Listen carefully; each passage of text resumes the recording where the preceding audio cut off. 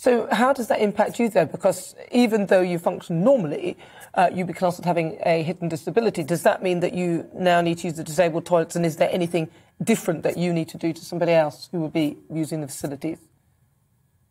Yes, so since 2017, I've used the disabled toilet. So during my ostomy journey, when I had an ostomy, but then also after. So for me, I can't pass wind normally, so it builds up in my system. And as you can imagine, if I went into a normal cubicle and passed all that wind while emptying my bowels, you would get a lot of sniggers or a lot of people talking about it. So for me, I don't feel comfortable using a normal toilet, so I go and use the disabled toilet, so I've got that privacy that I need. But for people with medical devices like stomas, they will need the facilities such as a sink to change their bag or clean themselves up. And do you find that people kind of look on you as if you've just come out of the disabled toilet? If there's somebody who's queuing up who's actually disabled, might be queuing up, and physically disabled, a disability that isn't hidden, do you get much of a sort of response from people who are disabled, or do you find it actually tends to be the general public who may give you some looks for using those facilities?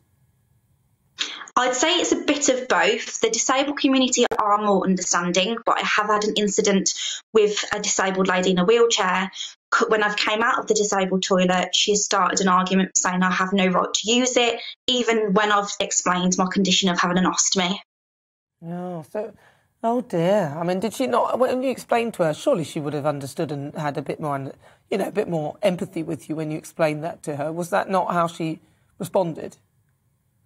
Unfortunately not, but that's a rarity. You do get a lot of the disabled community fully understanding that you've got these conditions. My ostomy bag was full, it was about to burst. So I was in the cinema at the time, I didn't exactly want faeces over me, which is why I had to go to the disabled toilet.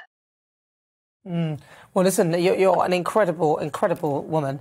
Talk to me now about your campaigning then for hidden disabilities and how you're sort of getting the message across that even if people look perfectly fine, they may well have something that is hidden. Yeah, so I think for me, so after my stoma surgery, I was actually suicidal for 6 months. I didn't want to live because there was no representation in the media. There is high beauty standards that shouldn't be there, and I wanted that to change for others. We're not alone. There are a lot of people with ostomy bags. There are a lot of people with medical devices, but there is a lack of education out there for hidden disabilities. So when you ask someone, what does disabled look like? They say someone in a wheelchair, someone with a medical aid, but that's actually incorrect. So that needs to change, that stigma. So from that, I thought, what could I do? I decided to create a poster and an image that highlights these hidden conditions that can't be seen, to visualise it, because there's around 65% of people are visual learners. They have to see something to know it's there. So from that, I've started to create merchandise that I raise money for charity, and also projects like empowerment photo shoots and a warrior charity pageant. Well, listen, Jessica, you're an absolute superstar. If people want to support you on your campaign, is there a website or somewhere they can go to find out more about you and what you're doing? Yes, so the website is called www.makingtheinvisibleVisible.org.uk.